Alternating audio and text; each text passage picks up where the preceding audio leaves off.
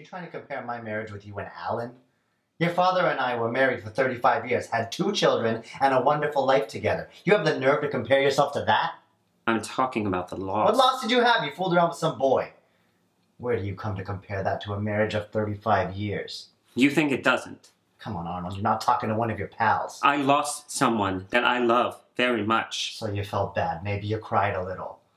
What do you know about what I went through? 35 years I lived with that man. How dare you? You're right, Mom. How dare I? How could I possibly know how it feels to put someone else's clothes into a trash bag and watch a garbage man take it away? Or what it feels like to forget and set his place at the table? Or how the food is rotting in the refrigerator because you have forgot how to shop for one? How dare I? Right, Ma? How dare I? God strike me dead, whatever I did to my mother to deserve a child speaking to me this way. The disrespect. I only pray that one day you have a child and that he'll open up a mouth to you like the one you opened to me. How dare you talk to me this way? You had it easy, Ma.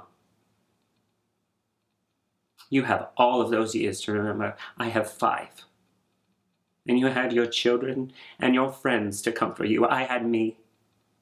And none of my friends wanted to hear it. They said, what are you griping about? At least you had a lover. And you lost your husband in a nice, clean hospital. I lost mine out there. He was killed on the streets. 23 years old, lying dead on the streets, with his head bashed in by a bunch of kids with baseball bats. Killed by children taught by people like you, because everybody knows that queers don't matter, queers don't love. And those that do get what they deserve.